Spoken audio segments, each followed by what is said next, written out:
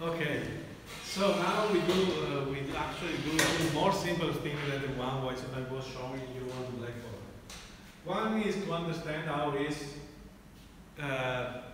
made a class. I will introduce in these three things this hour, which is the standard form of a class that I expect. And how to put comments inside the class. And then we go to analyze the other aspect that we didn't analyze yesterday, which is how to get input from the console. But that we will do directly on the keyboard, because I was not able to finish my slides. So this is our linear equation solver program. And if you, on the top we have the declaration of the package. Yes, that's a mandatory. Now here we have our .geoframe.first, and we change it to change.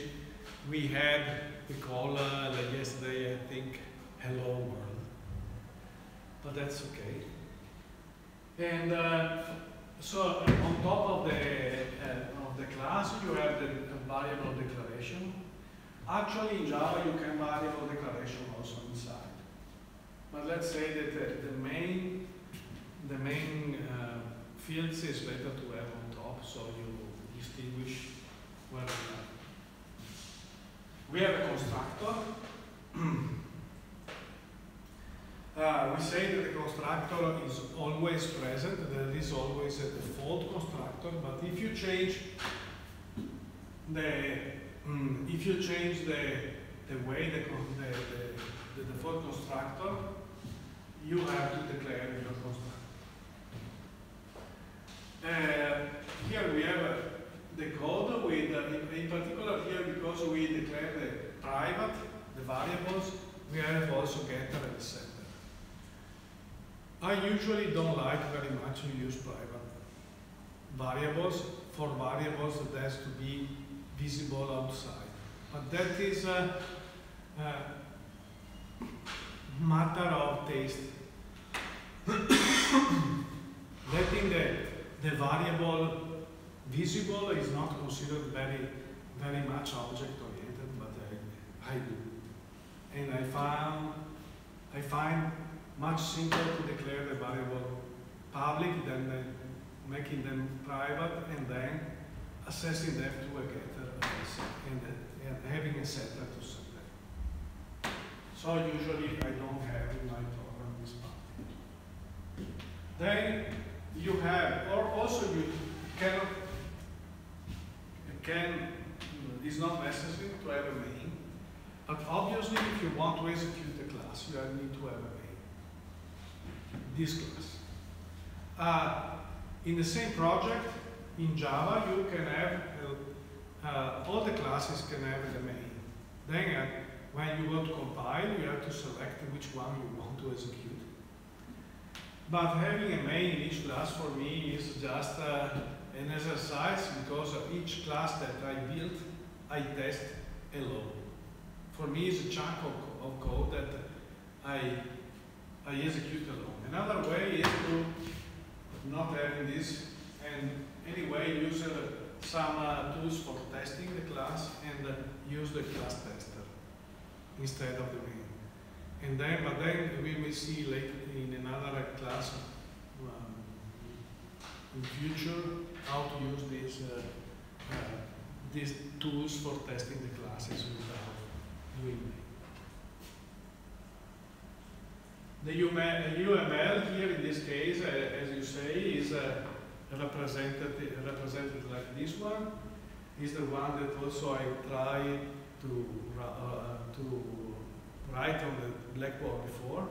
So you don't need to have some tools. There are tools for building the UML of the classes and their interrelationship, but you can do by hand.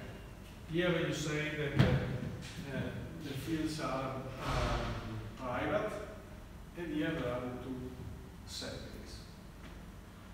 You can use the same thing for abstract classes or for interfaces.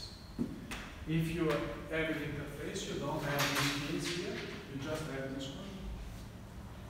And if you have an abstract classes, you have also this field, but you have to declare somewhere that the class is abstract. So you actually don't have an implementation of the class. You don't have an implementation of the methods in particular. And you have to implement then a concrete class, which is a subclass of the abstract class.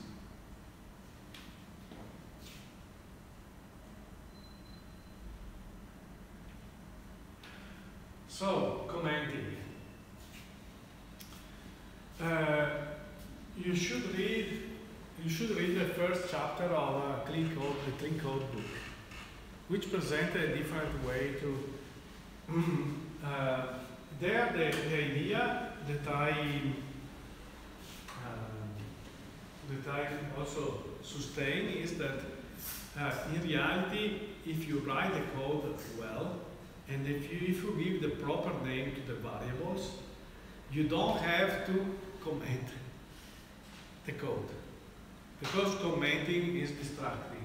Here I put some comments, some particular type of comments, because before you saw 2/ and the comment. That is the comment that goes on one line. This comment is a particular comment because it starts with a slash, and 2 asterisks, and then you finish here with the asterisk. These are Javadoc comments. There is a program in Java which is called Javadoc that you can execute on your programs, and automatically it's created a documentation of your code if you document the classes like this one. Here in particular, I comment everything, even too much, in a sense.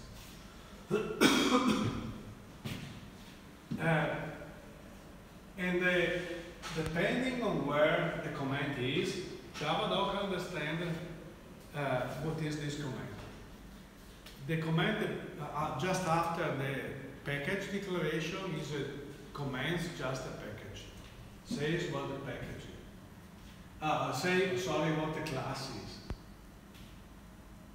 This says this is a linear equation solver, and you can notice also another field that is an add author. This is a particular keyword, an annotation.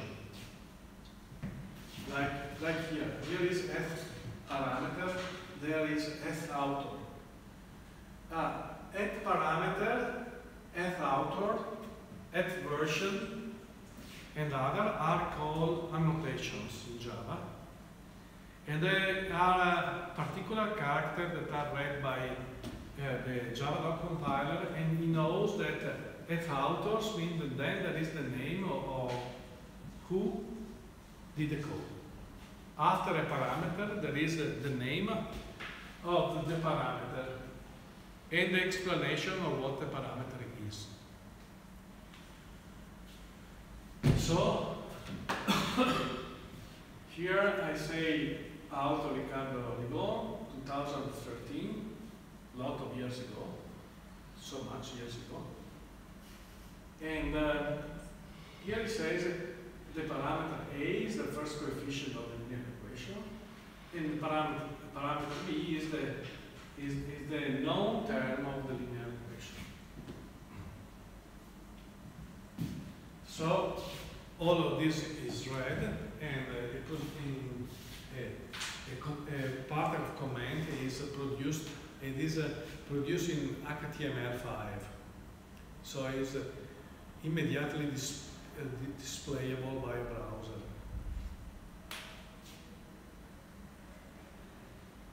Here the comment ends and comments begin. This is a Javadoc command, because otherwise you don't have to put, if you don't put the double asterisk, it's not a Java asterisk. These are annotations. as I said before.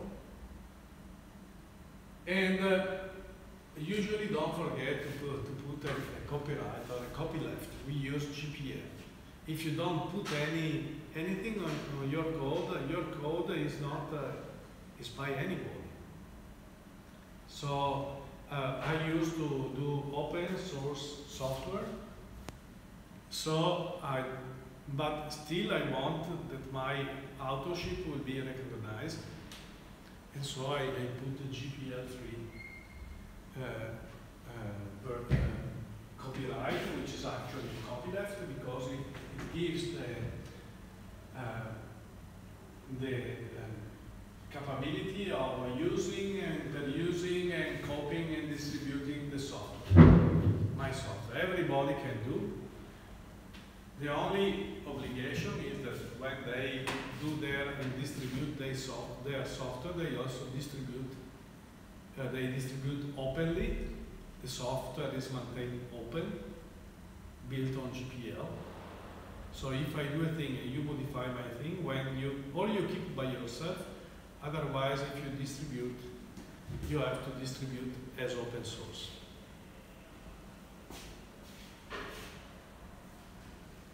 To produce a Javadoc document, you go to the project in Eclipse, and here is generated Javadoc, you see.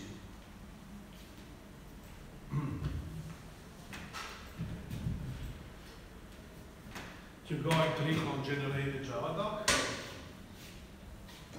and open windows like this one. You have to select which type of Javadoc you have to create. Here I had a package GeoFrame, and so I was creating the Javadoc for that package. At that time, I was using Java 6, as you see, 1.6.0 JDK, 5 years ago. And here you have the destination.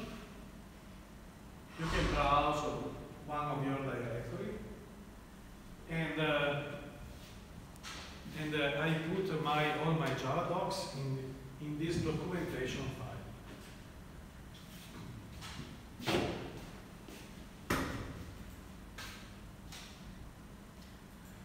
Use standard document just as that the way that the code is operated and then reproduced in the documentation is the standard way chosen by Java. And the result is a class I used at that time, in this case was hello hydrologist.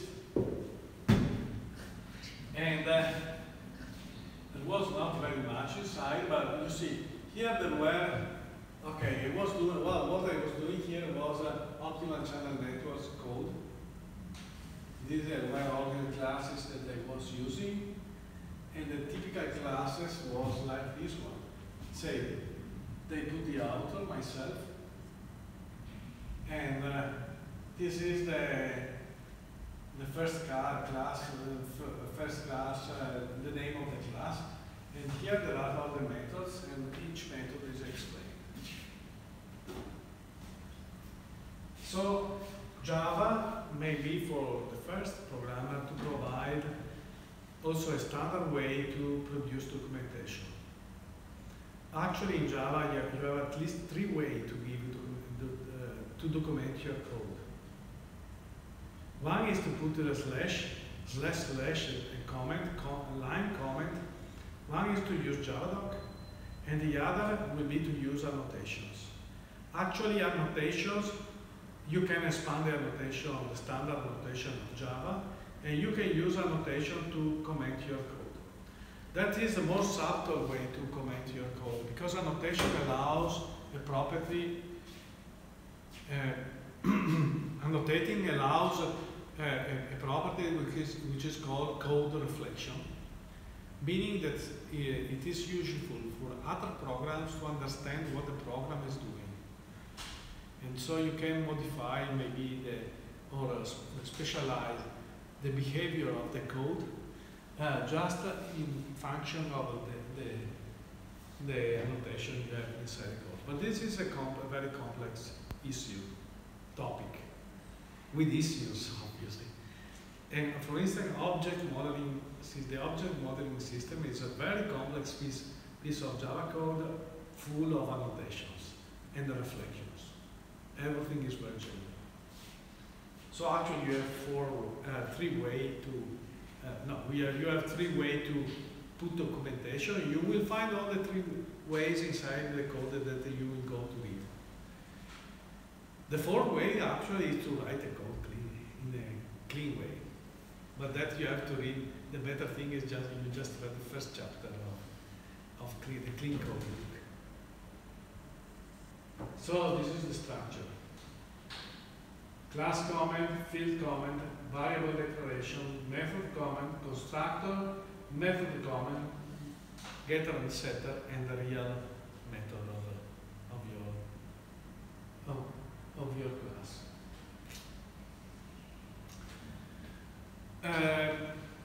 Those are the standard methods everywhere, every time. But I also, in my own programming, usually I provide some print command.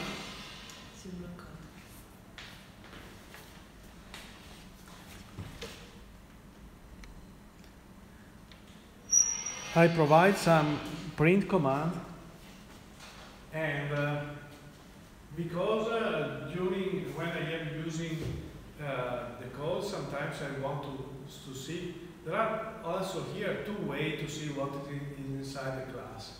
One way is to activate the debugger inside the Java Eclipse. We did 2 days ago a little bit.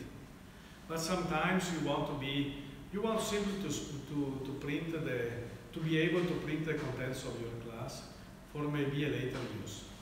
So usually when I design a class, I also provide a print method for printing the main characteristics of the class or writing the main characteristic of the class. Then usually I don't use that method.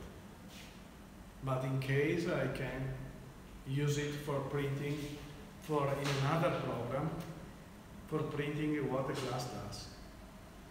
Let's say I want to reuse a class, I don't remember exactly what the class does, so I can do a main, a small program where I activate the class and do some experiment with the class and print the result of the class. So put a print in any class. Here, for instance, maybe I did also in linear equation solver dot print in the original version and declare static. So it's a method of the class, not a method of the objects I instantiate. So that's the commenting.